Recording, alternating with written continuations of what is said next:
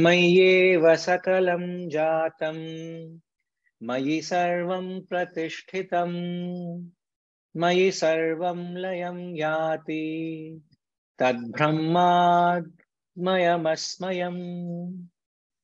Mayyeva sakalam jatam mayi sarvam pratishthitam mayi sarvam layam yati tad brahmadvayamasmayam. From me alone all has risen. In me alone all exists. In me all dissolves. That non-dual Brahman am I. Tad Brahma Advayam Asmi. I am that non-dual Brahman. This is the fourth Mahavakya, where the master is asserting, I, hold on to that for a little longer, ma. I am that non-dual Brahman. Look at the tone changes. He says, Mai eva sakalam jatam, Mai sarvam pratishtitam. Pratishtitam is everything is based, exists in me. Jatam, everything has risen from me. Everything dissolves into me. Layam. Mai sarvam layam yati. So look, it can either be complete arrogance or complete humility. It can't be anything in between. That's why I said either these fellows are completely mad or completely realized. Yes, ma. Because when you use the word I, enna the ego then, see, whenever a person uses the word I and my, it suggests the individual self, because we are identifying with our individuality. So when I use the word I, it means the individual. But when these masters use the first person singular pronoun, when they say I and me, they don't mean the individuality, they mean the self. You get what I'm saying?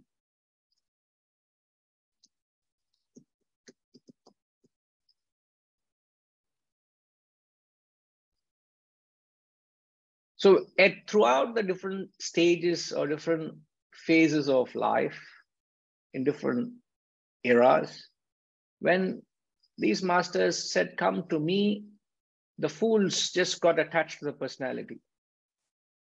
They didn't think it is the self they spoke about. The ignoramuses just got stuck to the personality, to the physicality, they formed a cult, they formed a movement, they formed a religion. But this truth is beyond cult or movement or religion. It is not owned by a personality. It is an experience where you and I can feel exactly the same way as these masters have felt. So he is emphatically saying, why is he emphatically saying? Because he actually experienced it. I am that non-dual Brahman. Non-dual means ekam. I am one. I am that one person. I am that alone that exists. Which is, as we also said, direct perception, which is pratyaksha. Pratyaksha means direct perception. I have a direct experience of that state, which is anubhavam. I have a direct anubhavam of it. And once you have that anubhavam, I don't know whether you can feel that conviction in his statement. All has come from me. All exists in me. Everything dies in me. I am that. You got to feel the some vibration must come. I don't know. Maybe it's the distance. The vibration is not coming. You come close to me, you will feel the vibration. Onnume varle, sir. I don't feel any vibration. Huh? You sit far away in Hong Kong and Harish expect vibration to come from India, South India to all the way to Hong Kong. You're expecting a little too much. You sit in Sydney, Kashish, and then you expect to come there. Across the sea, down under, you want it to come. It will take time. It might reach you by tomorrow. But you got to, early morning, you get up, it will come. It will reach you by then. What, Harish? So difficult to, as I said, even suspect there's any truth in it. Because our standpoint is perhaps far from that. We are asserting ourselves to be the small world, the limited self, our own cocoon which we have created for ourselves, isn't it? Far from that is this, he says. So it's not easy, not difficult to understand the meaning, but very difficult to feel what they're saying. And that is very difficult to convey. It's like saying, why can't you feel love for a person? Like you have a love for a person. And if another person doesn't have that feeling, how much ever you may appeal to his head, but it can't trigger his heart. It's rather difficult. But one who feels, one has a natural feeling for him, you can't, there's nothing to stop him. Then you need the buddhi to say, don't get attached. You know, as you all are aware, we spent a few days at an event and where I was expected to share the 18 chapters of the Gita, 18 verses of the second chapter of the Gita. And I had a completely fresh audience, 70 odd people. And to a large extent, I would say it resonated very well with the majority of them. They all clinched it. They all were amazed at what depth the text has. Now, why I'm referring to that is the kind of how people have reciprocated to the same thing that was given to them. Some people looked at it from a very rational perspective. Some looked at it from a very neutral perspective. Some people had so much emotion. Perhaps I have not received such emotion from any one of you. And I have not seen them all my life. First time I'm seeing them. And I was completely blown away by the kind of emotion, the kind of devotion. It's extremely touching. I'm not carried away with that. I'm only trying to say, I have not planted that emotion. I have not planted that in any one of them. But each one comes with either you bring your heart to it or you don't bring your heart to it. You bring your head to it or don't bring your head to it. But when there is either one, there is only a limited experience, a limited relationship. But once you bring your head and heart together with it, I think it takes you to a, what do we call, what was a term we used long ago? When only your heart gets involved in something, when your mind gets involved in something, it's called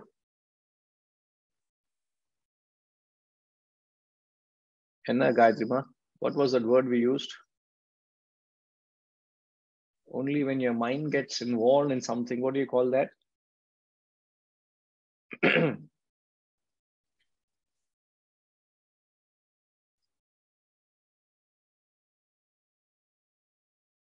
We always talk marriage between the head and the heart.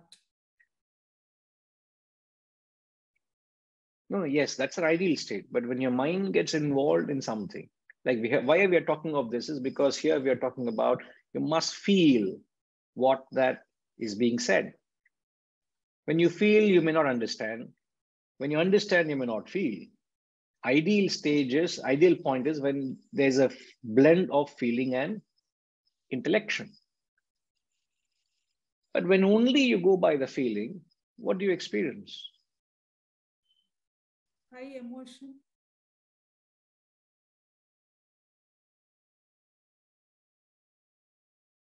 Padmanima said we go through what is known as trance. Am I right, Padmanima? Yes.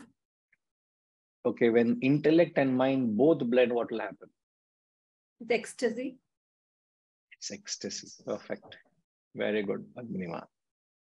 So there is a difference between that ecstasy that you experience, which is a grounded experience, vis-a-vis trance, which is a floating experience. You float in it and you get carried away. That is trance.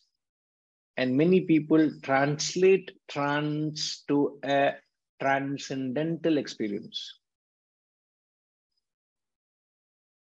It is not a transcendental experience. What is it?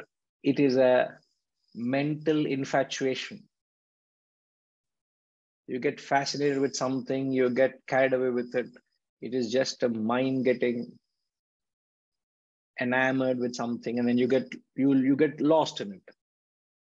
A mind developing attachment in our simple terms, strong terms we use. Your mind getting attached and you get carried away with it, and that's it, you're blown away. But ecstasy is when there's a blend of head and heart. So yes, ecstasy. So ecstasy is that spiritual elevated state. So you all may have the understanding of what this simple phrase means, but you lack the capacity to inject emotion into it. So when you are able to inject emotion into it, then perhaps you'll be able to relate with it far better than how you are able to understand it rationally. Because this is not a rational communication, it's a personal experience. And how do you bring in emotion to it? How do you feel what is said? How do you bring your heart to it?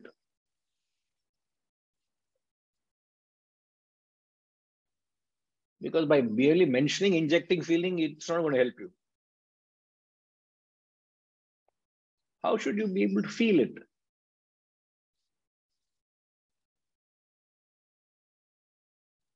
That non-dual Brahmanama, Brahmadmayamasmaya. How do I feel it? How should those words reverberate in me? Bhakti is feeling. Now, how do you feel is the question. You're giving only a polished word for feeling. Bhakti. How do I feel it?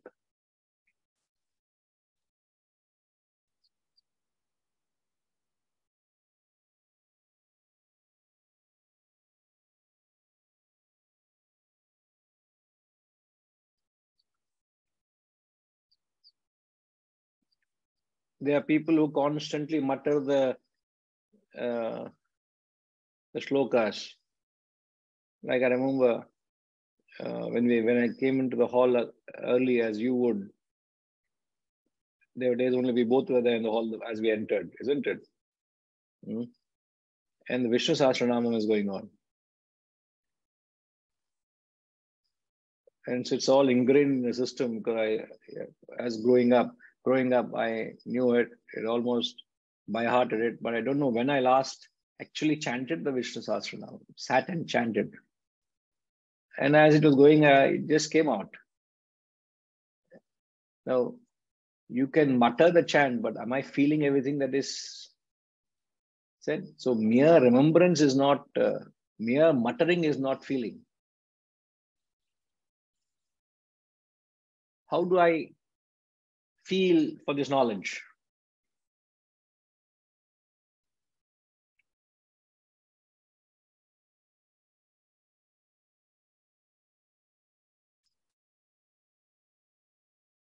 Ma, Ushama, you are saying dedicating every thought, action.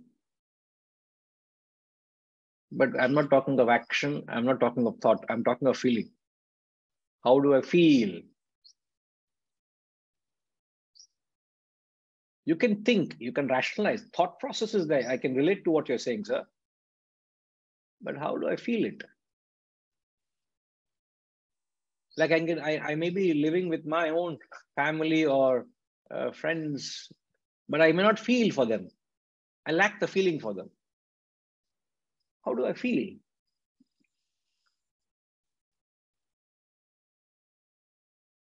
Gratitude, faith.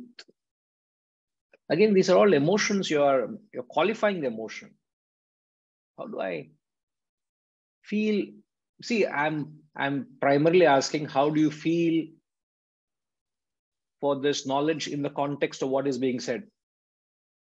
He said, everything has arisen, exists, and dies in me, and I am that. I am that Brahman.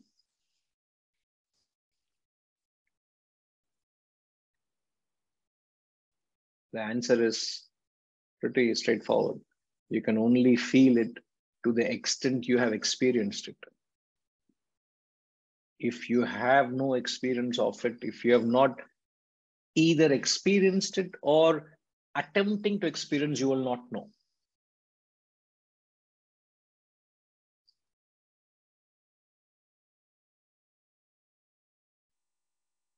There's something called as being in the vicinity of that experience, getting closer to the experience and actually experiencing it. There,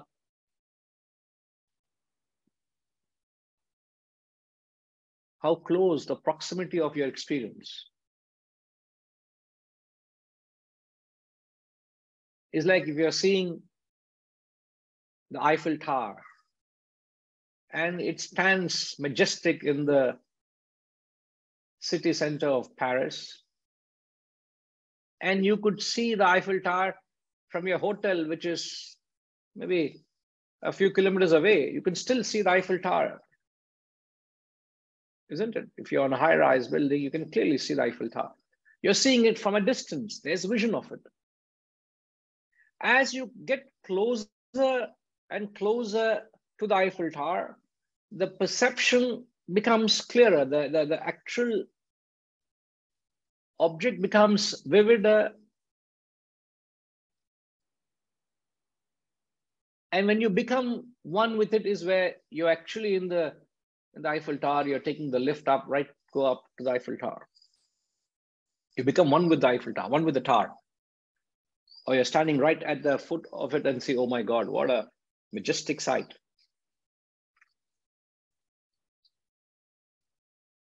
So you're able to relate to it and experience it. So if I talk Eiffel Tower, those who have been there instantly relate to it, isn't it?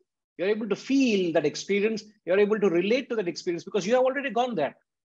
Now, exactly the same way, if you are at that stage of the journey where you are in the process of asserting the Brahman through Swadhyaya, through the sadhana, if you are asserting, you will know what this master is saying.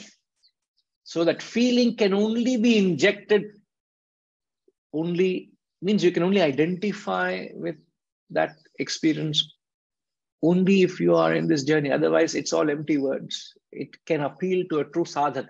If you're not a sadhak, if you're not aspiring to become this, it will not appeal to you. They are empty words.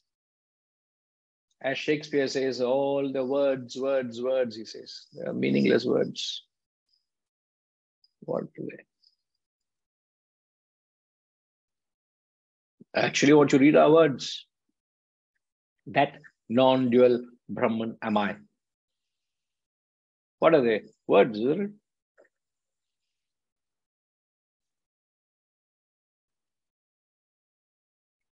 Ashama is feeling a little scared. She sent a private message to me and I made it public. Private message has become public. She's saying it gets scary as you go up, she's saying. Actually, Guruji, yeah. Scared of what? Now, what you will see on top, I don't know. It's a giddy experience. This must be the same. जब कोई नजर नहीं आता, एक वही नजर आता है. उसी के लिए तो जा रहे हैं वहां पे. You get oblivious to everything else. And that's the whole purpose we are going there, isn't it? Is to gain that grand, majestic experience. Everybody has the view of the plane from the plains. How many will have that sight from the peak, from a vantage point? And in fact, on the contrary, as the spiritual path is a loner's path. And as a spiritual person, you're always a loner. And you always feel very secure being a loner. I must say that. It's not scary. I would disagree with you. No, faith is the journey begins with faith. Yeah. It ends with experience. But I'm only commenting to the experience of scariness. There is nothing to be scared. In fact, it's far more assuring. It is so assuring that you want to be in the sanctuary of your own self all the time. You detest the din and roar of the marketplace. You detest the hush-bush. You resort, you seek, you withdraw into the sanctuary of your own loneliness. Not loneliness, aloneness. Loneliness is a negative aspect. So there is nothing to be scared. You're very, very secure. In fact, you're very assured of what you're doing. In fact, the higher you go, the greater is your vision. The lower you are, narrower is your vision. Because many obstacles, no? As you grow higher, there are no obstacles. The perception is grand, it's vast. In fact, there's a Ashama. There's a saying that when you expand your vision, the world converges. When you expand your vision, the world converges. So actually you expand your perception, the world shrinks.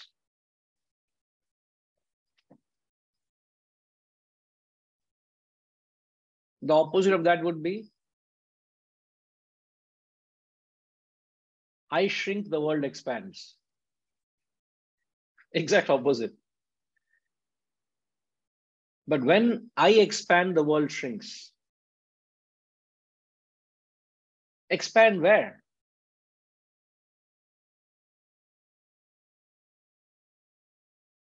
Expand from your limitedness to the wholesomeness. Means when I am limited with my own physical individual body, there are many, many individual entities. It becomes so many. The moment I switch from the physical body, I don't identify with the body, I identify with the mind. What happens? Instantly there is a common factor. There are not so many bodies, there's so many people, we are all one. Instantly there is a greater identification. All of them diminish. Identify with the intellect, it still reduces. You identify with the Atman, the entire world becomes one. So when my thoughts have expanded to identify with Brahman, the entire world becomes, the whole world shrinks to a very small aspect. But when my thoughts shrink, when I am narrow, the world becomes a huge competition.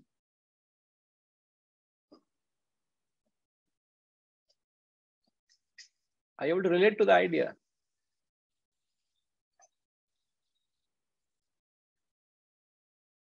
So to say that non-dual Brahman am I, you must expand to such a high level to say that I am that truth.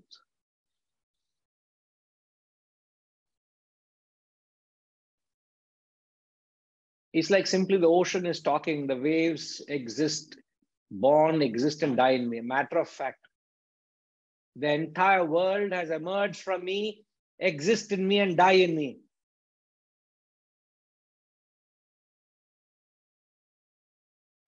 What authority? What authority? Oh.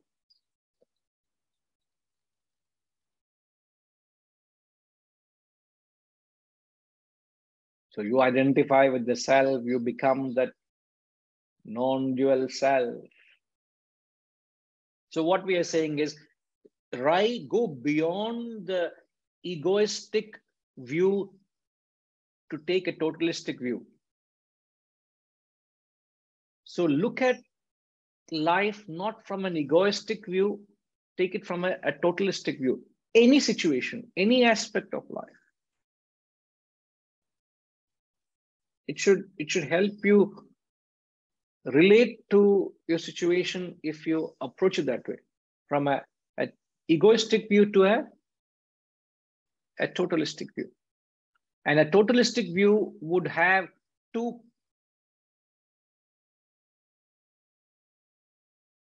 view your life from two standpoints, which is the horizontal view and the vertical view. So if one can look at life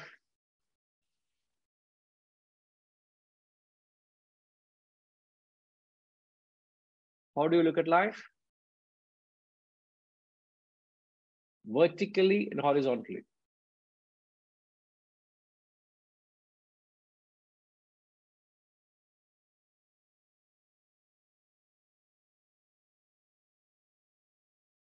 So how do you first look at horizontal view?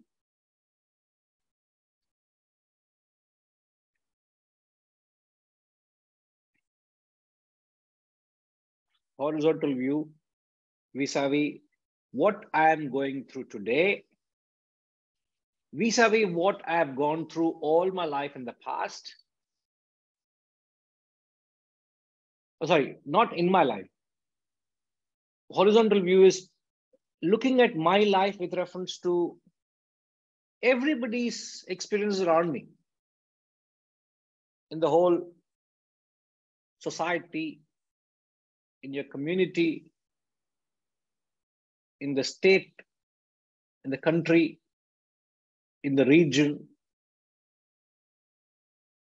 in your hemisphere, and then humanity at large.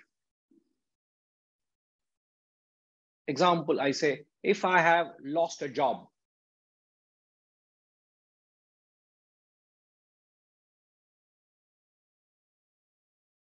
how would you process it horizontally, Kashish?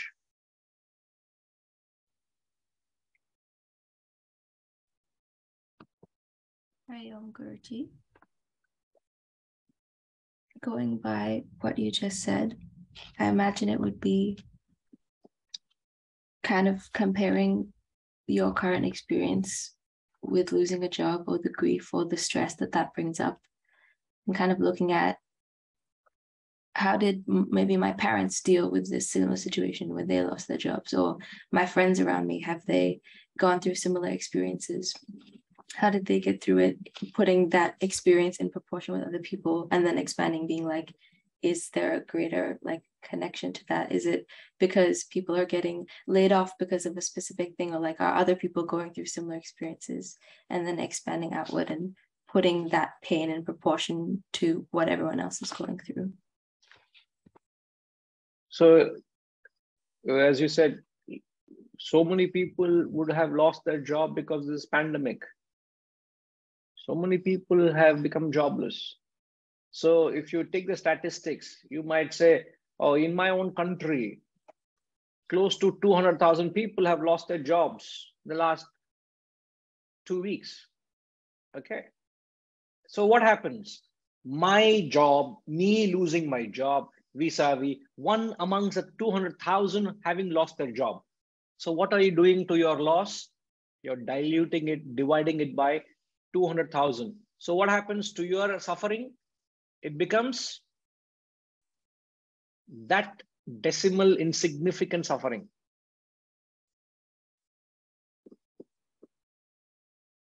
Right?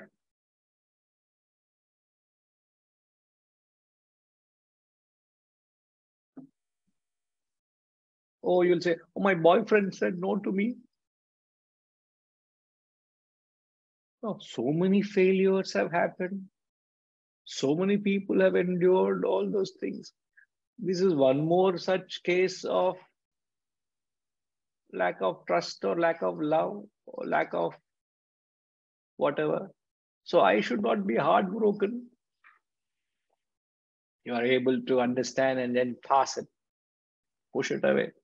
What is my suffering compared to all the suffering in the world? What is my joy compared to all the people's joy in the world? What is my gain compared to everybody's gain? Nothing. So why am I getting carried away? So you gain. So I'm only trying to say how you can apply this concept of Ramji. What are we trying to apply here? We are trying to apply the concept of this feeling for the total. From you are expanding your vision and then feeling going beyond your own self. correct. And experience it. Expanding your vision to see the totality, to go beyond yourself, isn't it, sir? Yeah, yeah. Mm. So can you give any more examples so we can relate to it? We took example of a job, we took an example of a love failure. Extremity, any examples? I think the greatest extremity which happened is the pandemic. But I think there will be things like wars or economic meltdowns and then economic depressions, which affect large parts of the world. So those are all the kinds of things. How can you take a horizontal view to what your life makes you to go through, or you'll have to endure? The extremity of that could be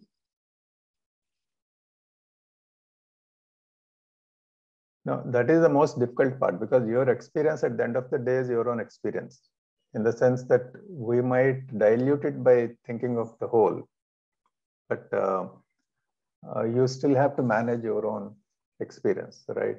So, but will this injection of this thought process not minimize or efface the?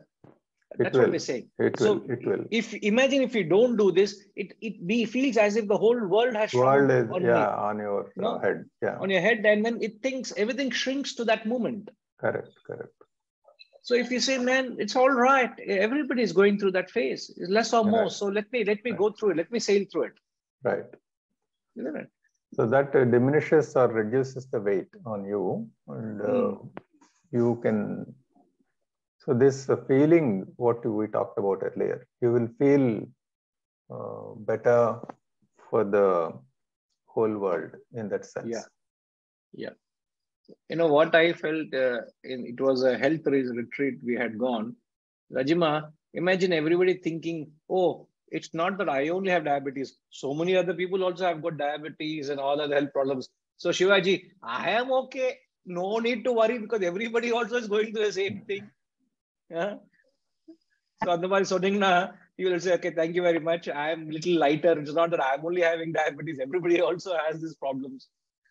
Everybody is suffering. In fact, the speaker Guruji asked us to raise the hand to suffer from diabetes, and we had almost half the hall putting their hand up. Correct. More than half the hall. Everybody was looking around to who else suffers from that. So, Correct. the experience. Absolutely. So, Ramji, it was very, very hard that hits you whenever you go to a crematorium. The extreme is to lose your near and dear, and you have to go to the crematorium to do that, the last funeral rite, whatever you do. But what do you notice there? There's so many other bodies which come there. Yeah. So many people come there. What is my loss compared to everybody's loss? What is my pain compared to everybody's pain? So many people are also going through pain and suffering. It is what we call a leveler. It levels your mind to what happens in the other part of the world. Correct. It's a great level. Life is a great leveler, isn't it? But we'll have to inject this to infuse this knowledge so that leveler becomes expedited. Correct, sir. Otherwise, we have to unnecessarily go through the pain. Unnecessarily go through pain. So this is the horizontal view. Now the vertical view would be, Harish, what would be the vertical view to anything that you're going? Let's say if you have had a failure in the moment, and it could be in your business, it could be in your life, so let's talk of a generic failure, okay? How do you look at it horizontally? Horizontally, I mean vertically. You're right. Sorry. Hariam Guruji. Vertically, we see it as we magnify it to our personal experience. We magnify it versus generalizing it. We say we go through a very high and low emotion with our experiences. So if we have a loss, for example, we magnify the loss, that why me? And we take it very personally, we take it very intensely. Versus we make a very high profit, then we also go into an ecstasy mode and egoistic mode that I'm the biggest success story. So we go through a very extremity of those elements in the vertical platform. It's about the I factor, why me or why not me, for example, with our experiences of any sort. Yeah, but how do you dilute it? If you say why me and why not me, you're still extremely egoistic. You're extremely self-centered. Your attention is only on yourself. But how do I dilute it? We are trying to dilute that I by going horizontally and going vertically. So if I have had an experience which has hurt my ego so badly now, how do I dilute that from a vertical perspective?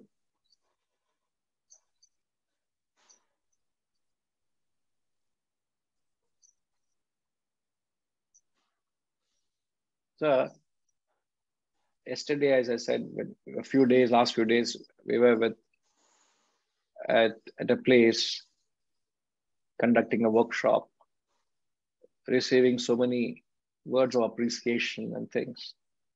Imagine if that was happening in my life for the first time, what would happen?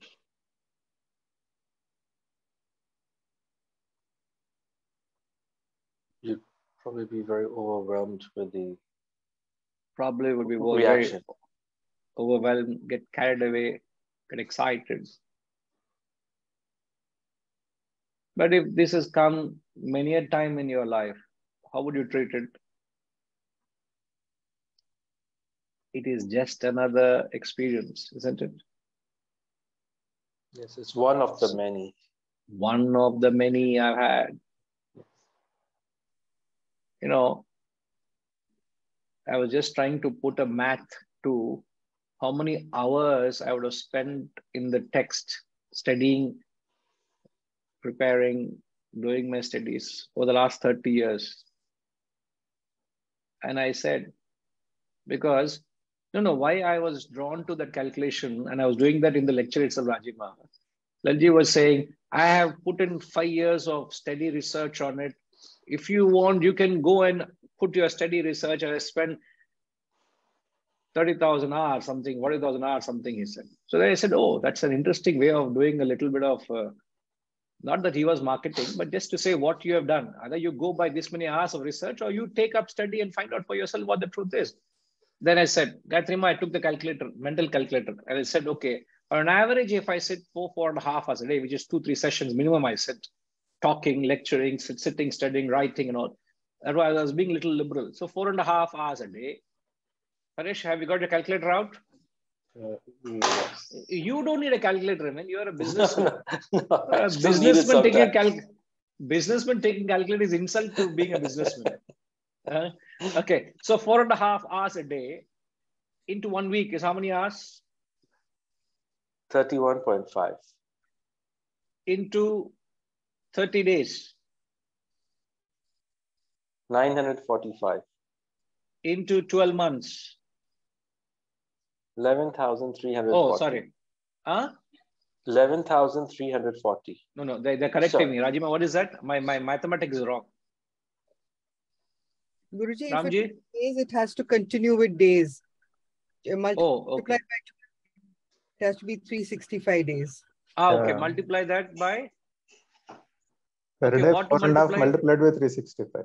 Okay. Multiply, what? Multiply what?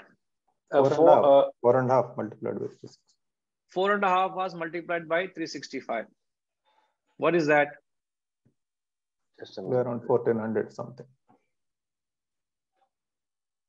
Now, how do you, what is the figure, Harish?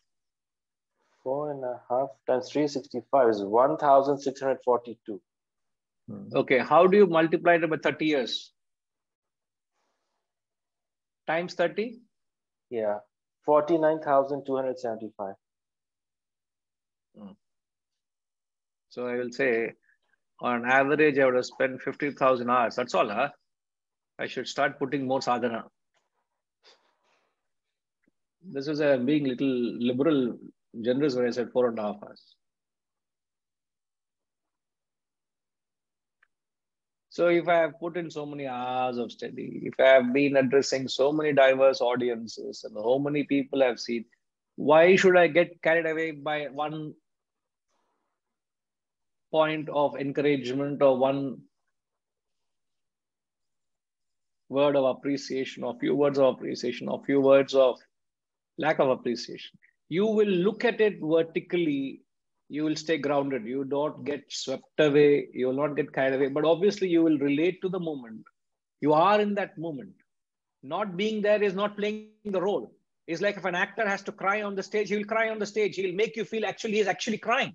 That's what an actor is, isn't it? You will inject that joy, you'll inject that life into that situation because you have to play that role as an actor. But inwardly, you will not get. In fact, I said to them, I'm only a guru to you all. In fact, I'm not even a guru. I was told to come and talk. They were not even expecting that kind of, this Gita is being introduced to them. So they were not even ready for it. So when they came to the session, they said, hey, this is a pleasant surprise. It was a pleasant surprise. Not that anybody complained about it. Not that I know of. Shivaji should give us a feedback to me.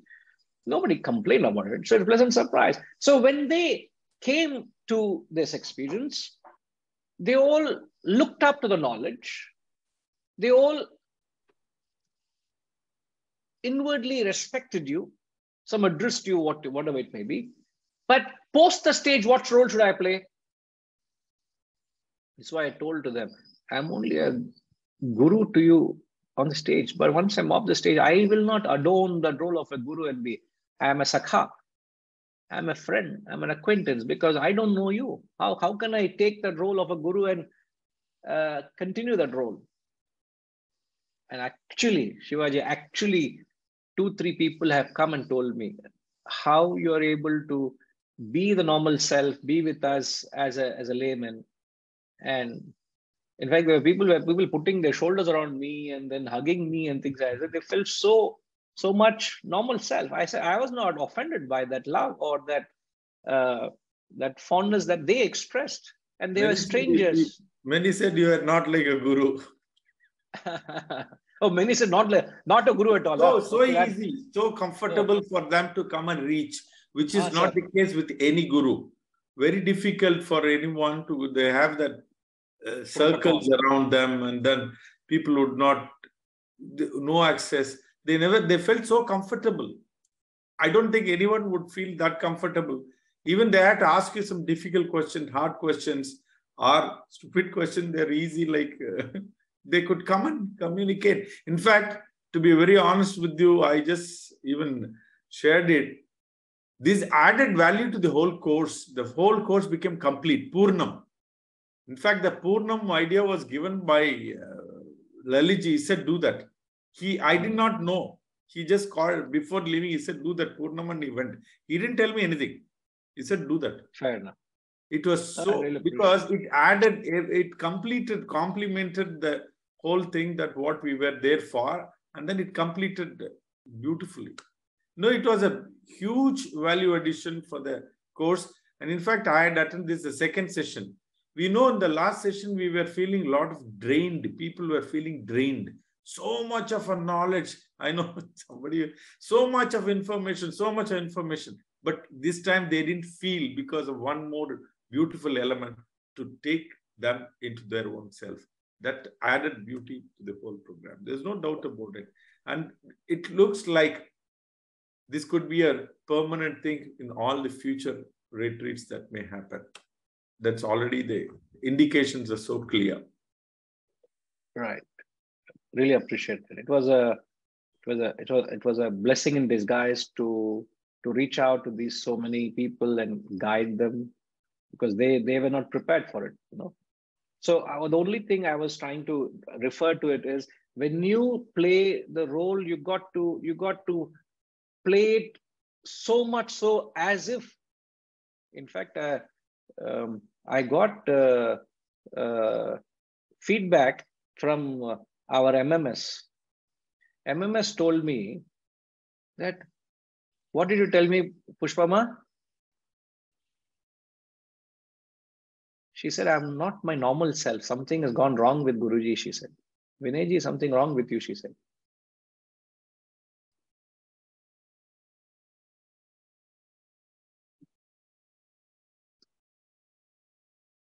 We can't hear you, Pushpama.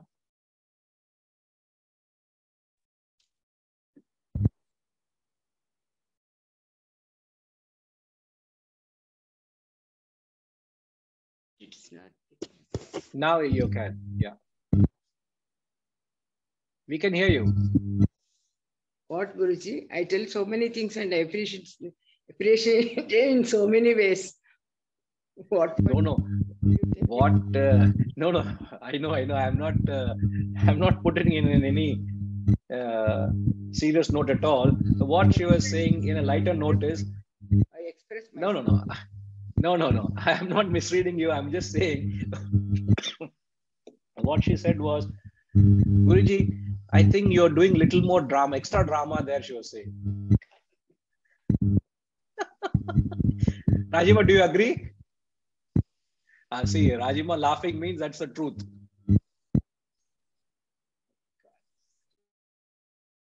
What, RM? Guruji, to probably retain the attention of the crowd, a little more of, this class is a more serious kind of students. There you had to gain their attention. So a little more of expressiveness, or as you call it, drama. I didn't say it, Guruji. I said it. No, it's so important to play the role in the way they can understand. I can't be this self. They would have been completely gone. It would have been an utter flop, Shivaji, if I had played the tone with which I speak, the subject matter, and if I had done in this kind of a tone there, it would have been a failure. But I had to play the role, be the way I was. So what we're saying is, you are very well grounded. One should be grounded. So when you have that little maturity or wisdom to be able to process every phase of your life through the horizontal view and the vertical view and the horizontal view, the present moment doesn't really haunt you. The present moment doesn't really affect you or torment you. It passes. So what we are doing is we are trying to dilute the ego, the concentration you would have. So what we are actually concluding to this point is, when you lack the horizontal and the vertical view, the ego is maximum on you. The attention is maximum on you when you lack the vertical and horizontal view. And as you grow and expand your vision, you keep diluting your little self.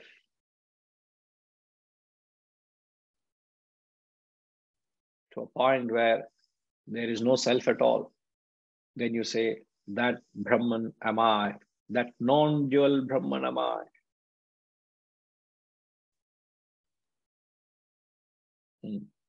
Okay, 20 please.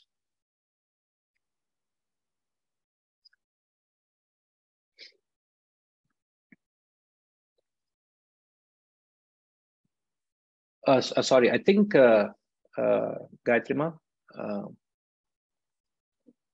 Hariji has been wanting to say something. Sorry, Hari sir. And I think you also posed a question earlier. Is it the question? The question Hariji is asking is, can we get identification without the application of our intellect?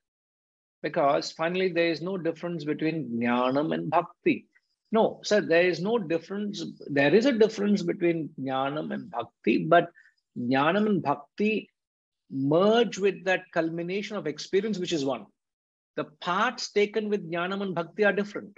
Where you feel or rationalize, these two elements of feeling and rationality are two different routes to get to the same experience. But once there is a blend between the head and the heart, almost they feel as if they're not two but one, but actually they're two separate things. That's when we say the heart and head must be in sync.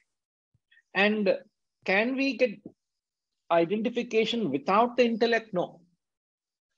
Intellect is essential. That's what we differentiated. When the mind alone,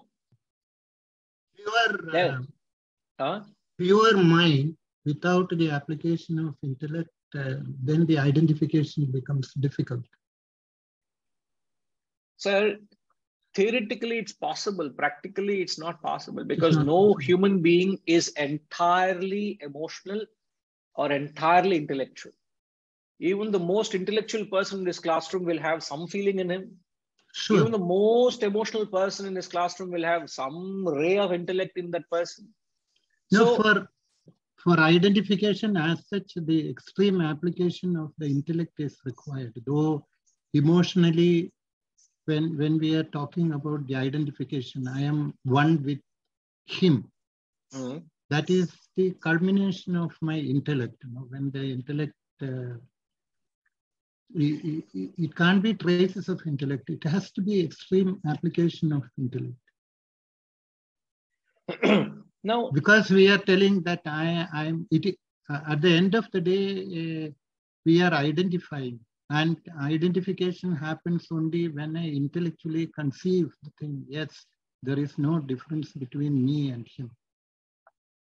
Sir, as an intellectual person, you're rationalizing this very thought of the identification with the self.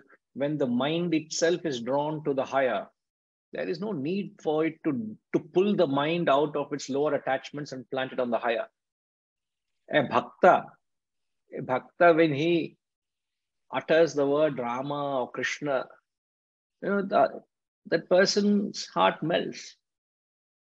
Yeah. Like whenever I see the message of Ashama where she says, Prabhu Ram ji ki krupa bani rahe. When you read that way she has uttered those words itself, your heart melts. Even if I'm angry with Ashama, I can't, all that anger also goes away. Prabhu Ram ji ki krupa bani rahe. Where is intellection there? Tell me. I'm not saying she has no intellect or she's not a rational person, but she's injecting that emotion. There's so much devotion, that feeling there.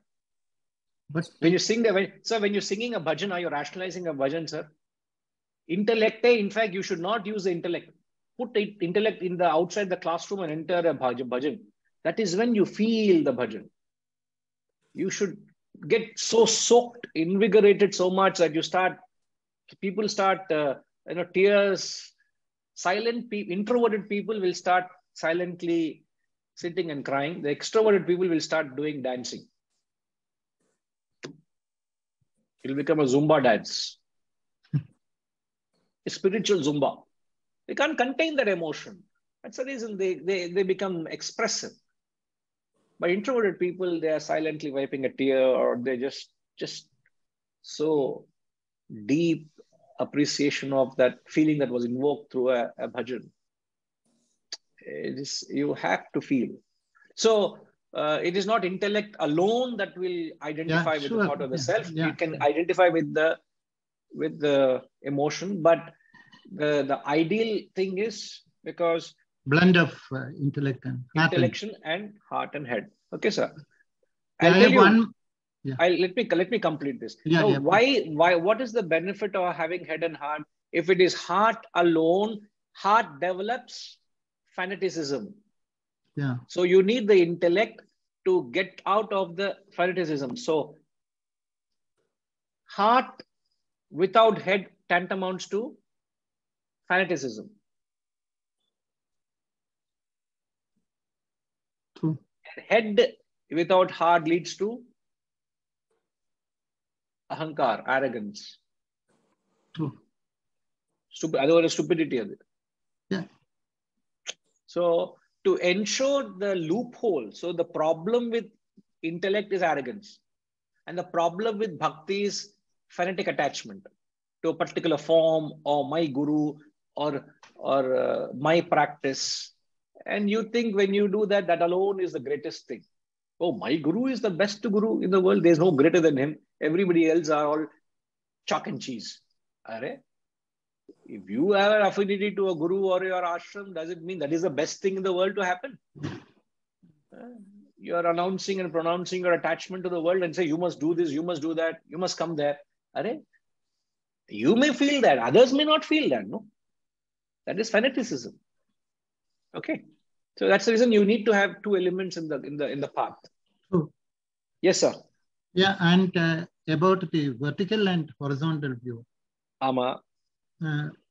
When we are having extreme vertical view, that means I'm trying to be thinking only about me. It is I'm not trying to expand my view. I'm just like how you said that I'm contracting. And is it not that most of the suicidal cases happens because of their extreme vertical view? Because they are able to see only their problem, their worries, their happiness. They are not able to see. I think you're misinterpreting the vertical view. Okay. Please. I'll have to mute you, sir, because there's a echo comes. That time I just mute Hariji. I'll explain this. Now, I even see you noted in the chat. When you take a vertical view, what you are actually doing is you are, sir, if I had a failure today, I'm only saying this failure, it's not my first failure and this is not going to be my last failure. I've had many such failures in my life. I will have many such challenges and failures in my life. So the failure I'm having now is just of the many I've had. So why am I getting too obsessed with my loss? Why am I getting bogged down with my loss? Why am I getting affected by my loss? You get it? So you take it in your stride, you take it in your spirit and say, it will pass. Let me not be so affected by it. So the vertical view and the horizontal view both help you to minimize the impact, which would be maximum if you take an egoistic view. In other way, what we learn as apohanam. Apohanam is forgetfulness. If you have the freshness of all the sufferings you have had in the past, if you have to remember it as a fresh now, what would happen? Finished. You can't sit. We can't conduct ourselves. We become completely paralyzed. So what this both views help us is to dilute the situation and say, come on, yeah, you think your life only has problems? Come, I'll come and take you and show you others' lives. You only have money? You only have knowledge? Your house only is the best house? Your children are the best? Your grandchildren are only existing? Is this all life is for you? Come, I'll take you and show you the world, show you the world beyond your own creative cocoon, a frog in the well. And come out. It can't fathom the vastness of the ocean. My child, my grandchild, my home, my wealth, my money, my degree, my life, my goals. Sick and tired of the word I and my. But you should not get sick and tired when he says, Aham Brahmasmi, I am that non-dual Brahman. So in the I, there's purity. That I is suffocating, is so cheap. This is suffocating, this is invigorating. So if at all my English has improved, there were a lot of English professors there in that retreat. So I learned little English from them. Correct, Shivaji? 3-4 பேர் இருந்தாங்க. So one eye is suffocating, another eye is invigorating. It has to inspire you. All right. So make that switch from the small eye to the big eye. That's the message in the 19th verse. That's when you feel all the messages from the absolute standpoint. But we are saying only when you switch from the small eye to the bigger eye, you start feeling the intensity or the feel of that statement when he says, Tad Brahma Dvayamasmayam, that non-dual Brahmanamai, you will be able to feel only when you make that switch from the vertical to the horizontal. From vertical horizontal, you make that switch from the small eye, get to, it's not even getting there. It's the process of getting there itself is very refreshing. You will be able to relate to what he's saying. All right, now, just for your information, you'll have to excuse me. We'll have no class. Next weekend, we'll have no classes, the Saturday and Sunday, actually, as I'm traveling. So you will be all be reminded of the no satsang the following weekend. We will come back after a fortnight. Okay. So wishing you all a very happy and a glorious Diwali in advance. Okay. Namaskar. Om Purnamada Purnamidam Purnat Purnamudachyate Purnasya Purnamadaya Purnamevavashishyate. Om Shanti Shanti Shanti. Hari Om. Shri Gurubhyo Namaha. Hari Om.